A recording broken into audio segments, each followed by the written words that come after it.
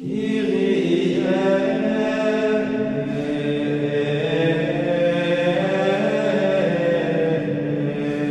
again, welcome back. This is CFN's weekly news roundup. Laudetur Jesus Christus, praised be Jesus Christ. My name is Matt Gaspers. I'm CFN Catholic Family News managing editor, and I'm joined as always by my friend and colleague, Dr. Brian McCall, who is the editor-in-chief of Catholic Family News. Hello, Brian. It feels like it's been a really long time, but it's only been a couple weeks since we last spoke, so I hope you've been doing well. Yes, doing well. Had a nice Thanksgiving holiday, and a happy Feast of St. Nicholas to you. Yes, same to you as well. Today is a lot of different things. It's the first Friday of the month. It's the Feast of St. Nicholas, a great feast for our times. As I mentioned during our last show, according to tradition, he attended the Council of Nicaea as an elderly man and was kind of docile for a lot of it. But when he heard the heresies being spouted by Arius, the arch heretic, he actually got up from his seat, according to tradition, and either yanked on his beard or slapped him across the face or something like that to get him to be quiet. So I don't know if he was accompanying him or just engaging in dialogue. And then I think, if I recall, he got not necessarily because he was opposing the heresy, but because his confreres thought that he was a little out of line in how he expressed himself. He was thrown into a prison cell or something, but then was miraculously released by angels, something to that effect. So God showing, no, this is actually pleasing to me, because yes, I know there's a famous quote, I forget who said it, but there is no sanctity where there is no hatred of heresy, something like that. Something to that effect. Where there's no hatred of sin, there's no sanctity. Yes. So we ask for St. Nicholas's intercession for us and our families at this, as we continue enduring this crisis in the church. So let me see here.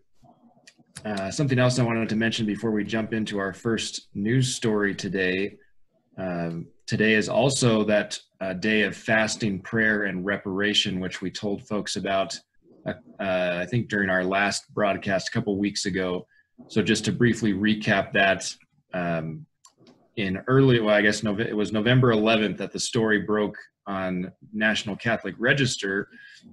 The 4 anonymous exorcists have urged all of the faithful throughout the world to engage in fasting, prayer, and reparation on December 6th, specifically to make reparation for the Pachamama outrage, the idolatry that went on during the recent Amazon Synod, and just to combat the spirit, the principalities and powers, as Ephesians 6 says, the rulers of the world of this darkness, who are clearly wreaking havoc and kind of having a heyday in the church.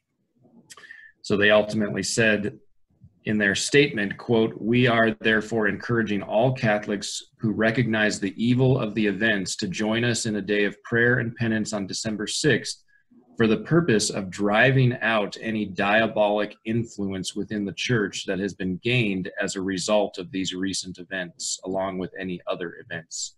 So this is a very serious, very important appeal. Unfortunately, I've even seen today or I guess yesterday it was, on social media, people kind of poo-pooing this.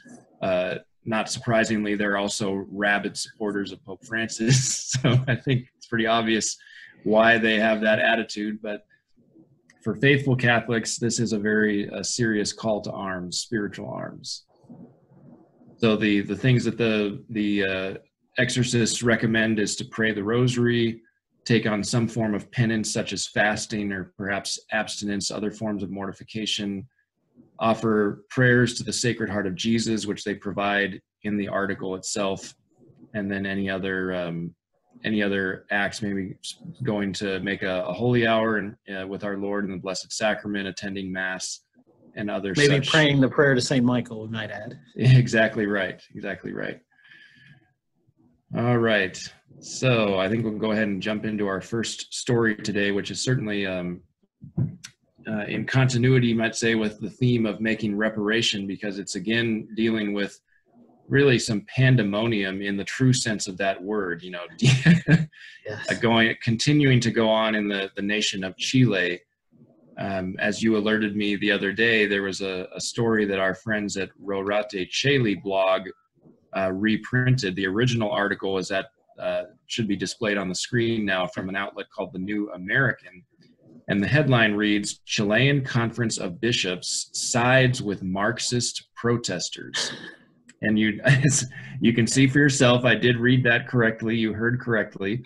This story came out on November 23rd, and there's a picture now displayed on a screen of a fire burning, just a pile of probably stuff that was inside of the church that was dragged out and set on fire. So I'll just go ahead and read a little bit of this article, and we can provide commentary as we go.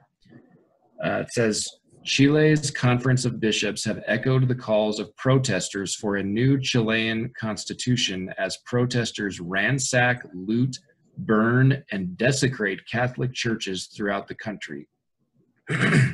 As our viewers may recall, in mid-November, a few weeks back, we reported, I think during our November 15th edition of our weekly news roundup, a story that broke through actually the Vatican News Service that said, initially it said bishops of Chile condemn violence and the looting of churches. So apparently they're now changing their tune and starting to sympathize with the looters, unfortunately. And just to be clear, as I mentioned, the pandemonium in the true sense of that word, if you watch our November 15th show, we displayed a picture of church doors that literally had spray painted on them an upside down cross with 666. So we are dealing with demonic activity here. This is, go ahead. As St. Thomas would say, not only obviously is looting and stealing and vandalism a crime, but when it's committed against a church, it's a second crime of sacrilege. Correct. It's even more serious. So as you can hear, the bishops, rather than doing what I would think any bishop of prior century would do, is condemn and probably declare excommunicated. Exactly. Paid in these acts, they're now saying, "Oh, well, actually, you're not bad people. We're on the same side as you." And yeah, exactly. What I like about this article from the New American is it really gets to the heart of the reason why these Chilean Catholic prelates are sympathizing with the looters, with the rioters in the streets. So further down in the article, it says, one might expect the Catholic population of Chile to mobilize to the defense of the symbols of their history and faith, to defend their places of worship, and to prevent additional sacrileges from taking place. Unfortunately, this hasn't been the case. Why? And then the author of this article provides the answer. The explanation is simple, he says. The Catholic Church in Chile and elsewhere throughout Latin America is heavily infiltrated with adherents of liberation theology. That's the crux of the matter. Who preach the gospel of Marx as opposed to the gospel of Christ. And we know now from testimony from such men as Lieutenant General Ian Mahai Pachepa, who was the highest ranking intelligence officer in communist Romania. He defected to the US in 1978 and has since wrote extensively about his inside information. We know from him and from other sources in the former Soviet Union that liberation theology was actually concocted by the KGB and brought into Latin America in order to subvert the church and to make those countries red, essentially. And interestingly, a certain Jorge Mario Bergoglio was from Argentina. The Archbishop of Buenos Aires is very sympathetic to liberation theology because he was heavily influenced by communism, Marxism in his youth.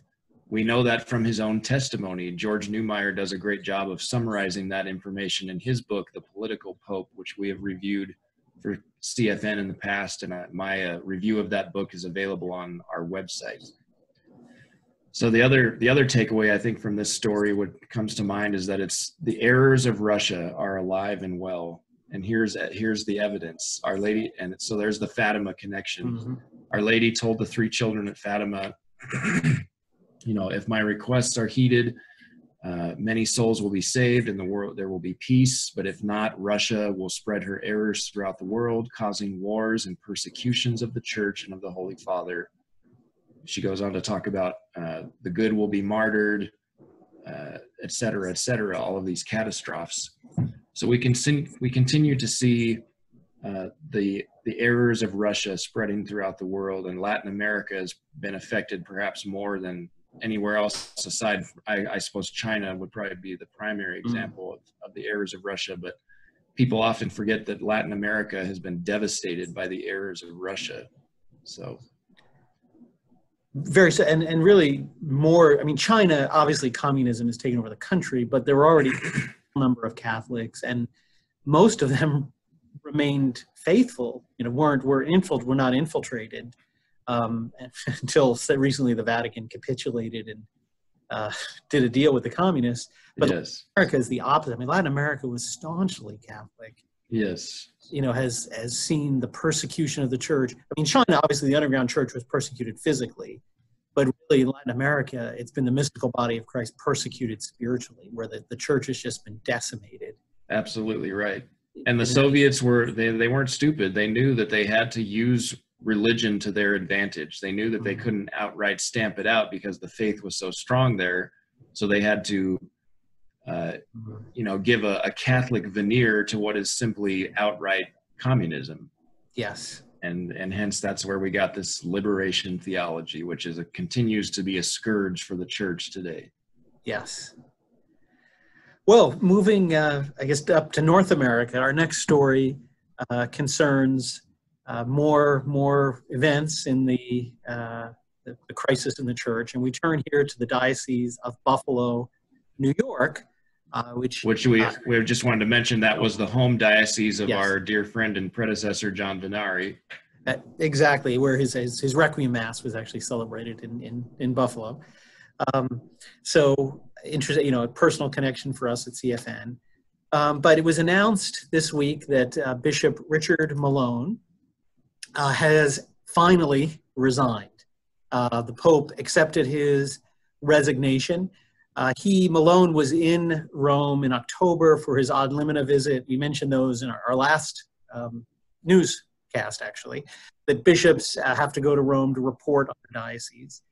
And really, the Diocese of Buffalo has just been shaken tremendously for at least the past year by accusations that Bishop Malone was seriously involved in covering up sexual harassment and abuse of minors. His secretary has talked about that just a little bit later, but his secretary has really been one of the people that released a lot of this information and acted kind of as a whistleblower. There's even recordings, audio recordings of the bishop essentially admitting that he knew what was going on, and if this ever got out, he'd be forced to resign. Notwithstanding that, for a year, he denied any wrongdoing. And again, this is so harmful to the church, because there are legitimate cases of clerics who are accused falsely, and they should deny, and they vehemently deny it. But the problem is when you have people like this who deny it when they, privately admit they know they're guilty, it not only is it scandalous in of itself, but it harms these good priests that, are right in saying I haven't done anything wrong, but it understandably causes everyone to say, I don't really believe you, because look at all these other people that for years denied they did anything. Mm-hmm. Like Bishop Finn in Kansas City, who was convicted of conspiracy to cover up after denying he never did it. It makes it so hard to sift out who's really telling the truth and who's not, and that's really sad about this. But in any event, Malone went to see the Pope. This was following an apostolic visitation and investigation that went on to look into what was happening in the diocese, and then. And just to interject something real quick, if I remember correctly, I believe earlier this year, back in maybe around the springtime, or maybe around May, I think even the seminary rector in the Diocese of Buffalo stood up to the bishop in some manner and was, I don't recall if he was disciplined formally or something, but I mean, there was like active mutiny in the diocese. It was very serious. Yes, seminarians. I think it was either the rector or someone in a position of authority. You're right. Clearly calling out this activity of covering up abuse. And again, what's so sad about this is we're like now a score of years. We're almost 20 years since the first abuse crisis broke, right? Long before McCarrick, talking about around the year 2000.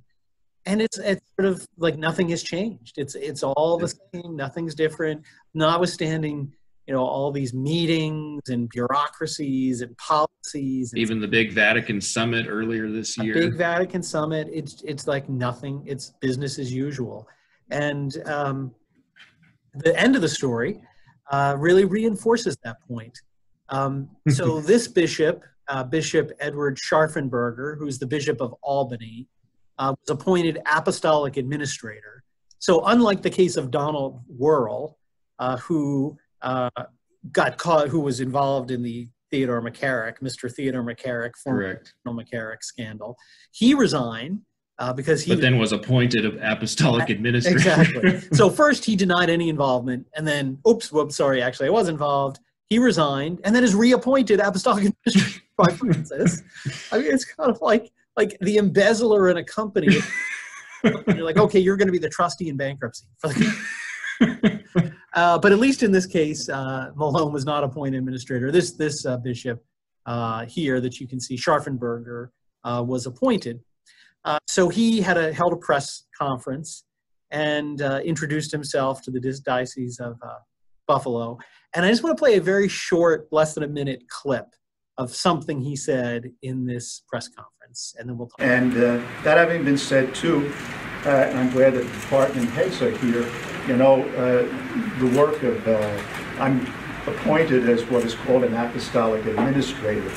And the work of any administrator, those of us that have read Peter Drucker, know that any administrator is only as good as his advisors or her advisors, and that it's so important to have good collaboration.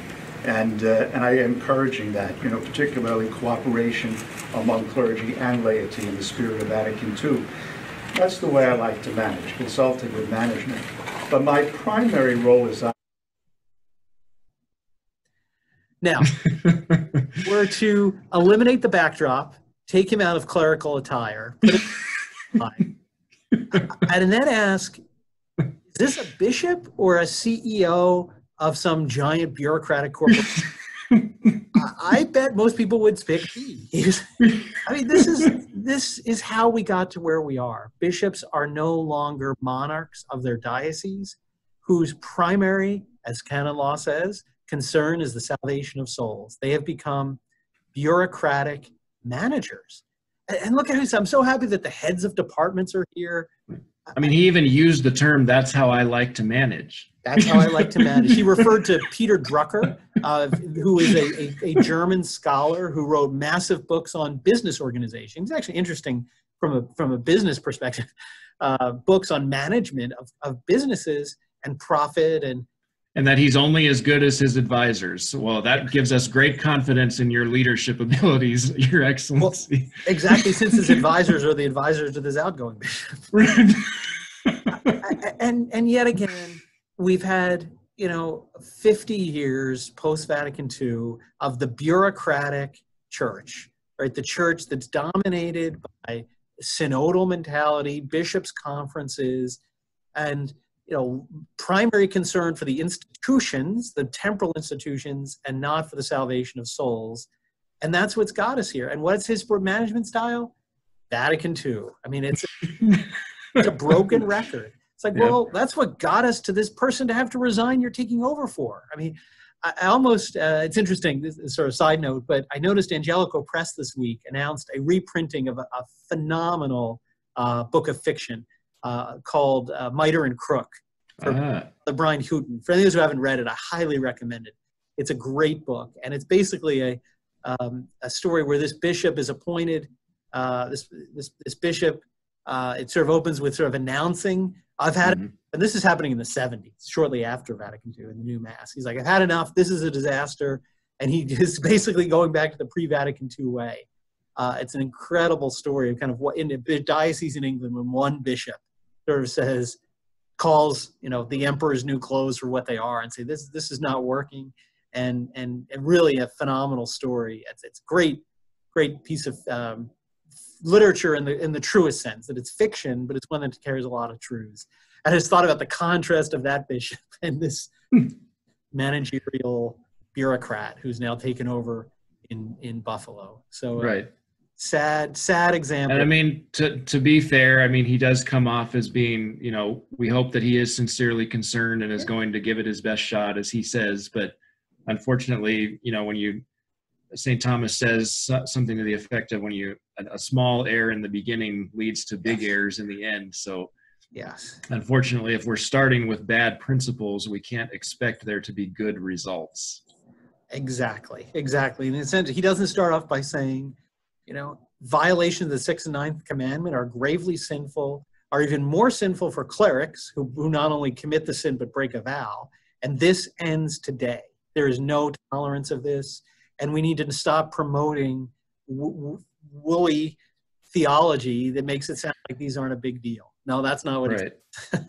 Right, and the other, before we move on to our next story, the other thing I wanted to mention is, I think there's definitely a time and a place for, they need to be expressing compassion for the victims, but I think what the victims themselves want to see is a holy and righteous anger against the evil and a real zeal to stamp it out no matter what it takes. And that seems to be what's lacking on the part of a lot of these bishops who make these, they come off as being very compassionate, and that's a good thing, but where is the zeal? Like, where is the hatred of the sin? I think we need to see more of that. Right. Well, and I did mention his secretary, Siobhan O'Connor, who's been, Siobhan, I think it's O'Connor, who's been the whistleblower here. She released a statement that LifeSite News reported on that said, essentially, although she was, that basically she was happy to see this finally happen, even though it's, quote, overdue. She said, while Bishop Malone's resignation is long overdue, I am still grateful for it. His continued presence within the Diocese of Buffalo has been a source of increasing frustration and distress for survivors and parishioners alike. And it highlights just sort of a last point here, that again, these sort of horrible things have been done, but it's the total breakdown of law in the church. So the Pope doesn't actually try this bishop and punish him. He just has this sort of staged corporate CEO, here's your golden parachute, jump off and you off into the sunset. But no real justice here. He just sort of, oh, well, I'm done, I can't do any more, hand on to the next person, rather than being held accountable. And justice, there is a part of justice that is retributive justice. When something's done wrong, someone has to make up for it. And correct. Bishop Malone released a statement. I can try and include that, the link to it in the description for this video, but he actually says he intends to reside in the diocese and offers his services. Good grief. His services. You have a scandal to cover up? Call me. Oh my. So to transition into our next story, I had a thought come to mind regarding Vatican II. Something we often hear, one of the talking points, you might say, of the council is that the age of the laity has arrived, and that's what this Bishop Scharfenberger talked about. The way that he likes to manage is, what did he say, cooperation between clergy and laity, which obviously a certain amount of that is legitimate and needs to happen, but it's not like a democracy, a collaboration between equals. So anyway, the connection with this whole idea of the age of the laity, I think in one sense it is coming to that, but not in the sense that they try to make it, that like this egalitarianism. It's really the age of the laity in the sense that, similar to during the Arian crisis, Cardinal John Henry Newman talked about that the faithful by and large were more faithful to their baptism, their baptismal vows, than the clergy, the bishops were. And a prime example of that would be our next story, involving the brave young man from Austria, Alexander Tschugel, who organized a public rosary outside of a church. I believe it's a cathedral. Was it the Vienna Cathedral? Yes, yeah. Yes, it was. Yes, so he organized an event outside the Vienna Cathedral, and the event featured, I think Brian's going to display a photo on the screen momentarily. Yeah, warning, this is a disturbing image. It certainly is. Yes. So this man, and it is a man, despite the appearance, has a female stage persona. He's a performing artist, singer, I believe. Artist, we use the term loosely. Yes. Artist with quotes. So his stage persona name is Conchita Wurst. I think that's appropriate. And the claim to fame is the female singer with a beard. Obviously, this is not a female. This is a male we're talking about. But this person was apparently allowed to perform inside the Cathedral of Vienna. Well, and actually, if you look at this report, performed in the sanctuary. Oh my! 18th century cathedral with male about and female adolescents use for backup. Yeah. I think it's been used, but yeah. Yeah. Talk about the need for prayer, fasting, and reparation that we mentioned earlier. I mean, this is complete. It's not unprecedented, but it's nonetheless outrageous. And it was done with the full approval of none other than Cardinal Christoph Schönborn, who is one of the prelates in the church, as we know, is very sympathetic to the whole, quote, LGBT movement. I'm sure he's a big fan of Father James Martin and those kind of folks. So thankfully, young man, Alexander Tschugel, the same one who threw the Pachamama idols into the Tiber River during the Amazon Synod, he organized a rosary outside the cathedral while this abomination was taking place. And thankfully, one of the few stalwart members of the church's hierarchy, Archbishop Carlo Maria Viganò, issued a public statement of support for the public act of reparation and also condemning the event itself. So LifeSite News, Diane Montagna, LifeSite's Rome correspondent, published an article on December 1st for LifeSite with a headline, Archbishop Viganò condemns pro-quote LGBT concert in Vienna Cathedral as blasphemous. And certainly that is the case. So I'll just read a little bit of this to give folks an idea of what transpired.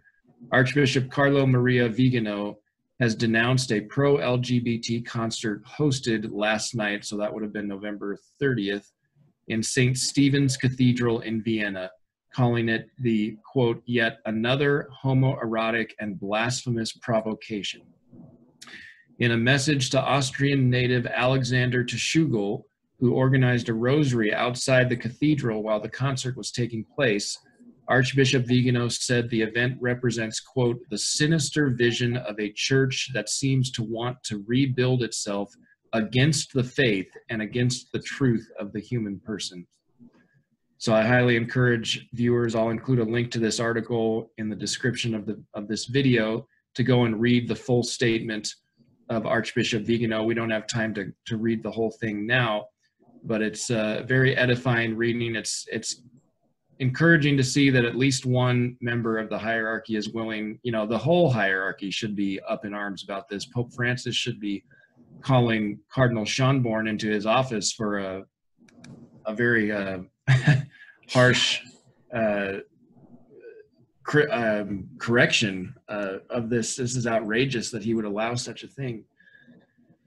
Well, but again, unlikely, because another story that emerged this week that shows this kind of event is just par for the course in the Church of Bergoglio, with the complete breakdown of the Church's defense of the moral law.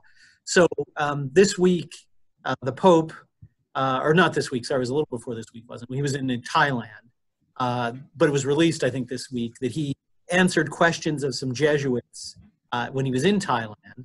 And this one particular question was reported. One of the Jesuits there said, "We have divorced and remarried Catholics in our communities. How are we to behave pastorally with them. And quote, here's the Pope Francis's answer.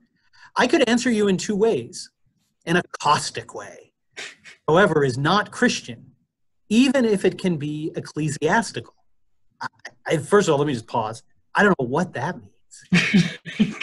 It's not Christian, but it's ecclesiastical. Going back. Or, so I can answer you caustically, or according to the magisterium of the church, pause, you would think that he'd say, tell them it's of sin.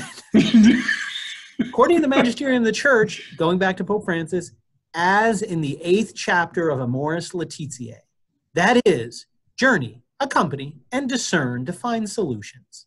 And this has nothing to do with situation ethics, with the great moral tradition of the church. I mean, no wonder why Schomburg's doing this in his cathedral. Look at the nonsense of that. This is the world we say, oh, tell everybody, accompany them, journey them, it's all okay, but that's not situation ethics. That's the moral tradition of the church, when what you've just said is 180 degrees from the moral tradition of the church. Like the moral tradition of the church is adultery is evil. You cannot receive sacraments when in a state of adultery. But for him, magisterium is not the moral tradition of the church. Magisterium is the 8th chapter of Amoris Laetitia. Is now itself the moral tradition of the church. I mean, he has overturned the moral tradition of the church. So, well, his understanding of magisterium and governance seems to be absolutism, that if I say it automatically is so. Yes. Yes. It's unbelievable. Therefore it is. Right. So, again, everything's connected. That's going to be our message here. The Amazon Synod. Even a broken clock is right, what is it, twice a day? Yes, Francis is right sometimes. And he is right. Everything is connected. I mean, that's why we're seeing this. Absolutely right. So for those who'd like a firsthand account of what transpired, Dr. Taylor Marshall earlier this week interviewed Alexander Tashugul, and that interview is available on Dr. Marshall's YouTube channel. I'll try to include a link to that in the description for this video so that folks can take a look at that. And once again, as we did with the Pachamama idol dunking, we applaud Mr. Tashugul and hope that he will continue giving these courageous public witnesses to the faith and inspire his generation to do the same. Great. Well, returning to the United States, several newscasts we had reported on the trial of Mr. Dilaudid and others who exposed the criminal and immoral activity of Planned Parenthood of selling human body parts after following abortions. And as you may recall, Mr. Dilaudid was ordered to pay over $2 million to Planned Parenthood for the heinous offense of actually showing that they were breaking the law. In the young world we live in. But we do have actually a good story to report today. One of the lawyers who represented Mr. Dilaudid, who works for the St. Thomas More Law Center that represents Catholics who are persecuted today, Sarah, and I'm not sure how you say her, I think it's Pitlick. Is that how I think that's how you pronounce her name. Here she is. I think that sounds right. Yeah, she was one of the, again, there were many lawyers, a case this size, but one of the lawyers that represented him has been a great pro-life legal defender for a long time. She was confirmed this week by the Senate in a 49-44 vote to be a federal judge in Missouri, to take a seat as a federal judge. And again, all the things that we could say about President Trump, he certainly has not done everything perfectly. We certainly have some valid criticisms we could level against him. But one thing we cannot deny is his profound effect on the judiciary. Again, most people focus on the Supreme Court appointments, which he has made. But it's projected that by the end of this first term, not even considering it was a second term, but by the end of this term, he will have appointed about almost a third of federal judges. Wow. And again, Supreme Court is very important, but they only hear a few, dozen cases a year. Most of the things that happen that affect people on the ground are in federal district court and in the courts of appeal. That's where so much of this plays out. And to have a judge like this, who has been appointed, and she's just representative of them, is really phenomenal. And the one great test that lets you know how good these judges really are, and how they really are from a more, again, Trump may not have been the most moral person in his own life, but he seems to be really good at picking judges that are so attuned to the natural law. And how do we know she's so good? Because she was condemned by the Huffington Post, a mark of honor. Condemned by the Huffington Post. And this was an article that came out when they were going to vote, right before Judge, I guess now Pitlick, was being voted on. And they just go after her because they mentioned she was special counsel at St. Thomas More Society, a conservative anti-abortion law firm based in Chicago.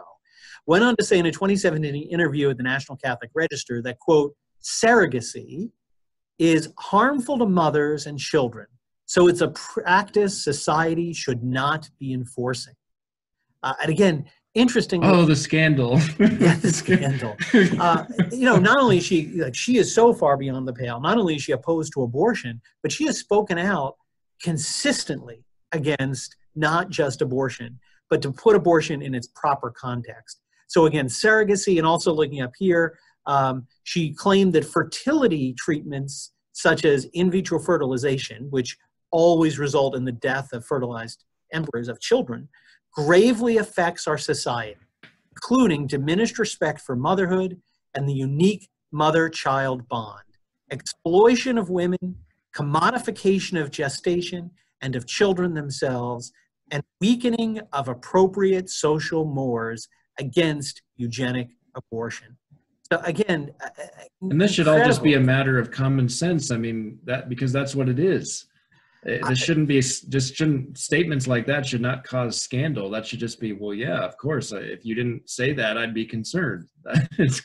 Exactly. And again, for these statements and for the Huffington Post to get so worked up, this is not just a lawyer who paid lip service, as sometimes happened under the Bush presidencies, to the pro-life movement, and then that sort of bought them a ticket in. I mean, clearly this lady understands abortion in the broadest context of all of these evils against everything is connected again. Yes, exactly. So again, we commend President Trump and the Republicans, all 49 of whom were Republicans who voted for her, to confirm her and wish her success in upholding the moral law on the Federal District Court in Missouri. Yes, indeed. Yes, indeed. All right. Well, I think that brings us to the end of our show for today. I did want to remind folks quickly before we conclude that today, as I said earlier, is the first Friday of the month. So if you are able to make it to Mass and receive Holy Communion as an act of reparation to the Sacred Heart of Jesus, we know that that's something that our Lord has asked the faithful to do through St. Margaret Mary Alacoque back in the late 1600s, early 1700s. Tomorrow, of course, is the first Saturday of the month, and we know that Our Lady of Fatima asked for the communion of reparations on the 5 first Saturdays, and also to go to confession, which you can do either 8 days before or after, and also pray 5 decades of the Rosary and spend 15 minutes meditating on the 15 mysteries of the Rosary, all with the intention of making reparation to Our Lady's Immaculate Heart for the 5 principal blasphemies against her Immaculate Heart, which our Lord mentioned to Sister Lucia. And one of those actually is we have the feast this coming Sunday of the Immaculate Conception. That's one of the 5 blasphemies against Our Lady, is those who deny her Immaculate Conception. Something else I wanted to mention just this morning, before I started getting ready to record our show, I was watching Dr. Taylor Marshall had our good friend and colleague Chris Ferrara on his show today, and it's an excellent program. It covers a lot of, I think, some similar themes that we cover on this program. So I encourage viewers to go to Dr. Taylor Marshall's YouTube channel, and they can find the link to that broadcast. It was just streamed live this morning, so it was a great show. And then, as always, we just encourage folks to subscribe to Catholic Family News. Go to our website, catholicfamilynews.com. As Brian often reminds us on the show, it's only through subscriptions to the newspaper. It's primarily through subscriptions to the newspaper that we have the resources necessary to produce this free video content and the other content that we produce on our website and such. We really do need you. So we ask for your continued support and for your prayers. I don't know if Brian has anything further he'd like to add. Definitely, again, with Christmas coming up, maybe you already subscribe. You could buy a subscription for a family member or a friend, or call the office. You can do sort of a subscription of a number of copies. It can come in a bundle that you can just put out at your chapel, your church. Maybe drop off at a Sordo church nearby. You never know who will pick it up. That's right. It's you never know who you'll reach. So again, you can support us, but also help someone else, maybe by bringing Catholic Family News to them. Right, and as I said in my letter to readers in our December edition, which is out now, we really encourage you to be ambassadors for Catholic Family News in your local area to help us spread the word, to give the gift of truth this Christmas, as I put it in my letter to our supporters in the paper. So we'll go ahead and close, as we usually do, with praying a Hail Mary, and definitely want to offer this in union with the fasting, the prayer, and reparation that's going on hopefully all over the world today, and to pray that God in his mercy, through the intercession of Our Lady and especially of St. Nicholas on his feast day, would really bind the devil and his minions and drive them out of his church, of his holy temple. So we pray in the name of the Father, and of the Son, and of the Holy Ghost. Amen. Hail Mary, full of grace, the Lord is with thee. Blessed art thou among women, and blessed is the fruit of thy womb, Jesus. Holy Mary, Mother of God, pray for us sinners, now and at the hour of our death. Amen. Our Lady of Fatima, pray for us. Saint Nicholas, pray for us. In the name of the Father, and of the Son, and of the Holy Ghost. Amen. Well, thank you again for watching, and until next time, have a great week. God bless you, and Our Lady keep you.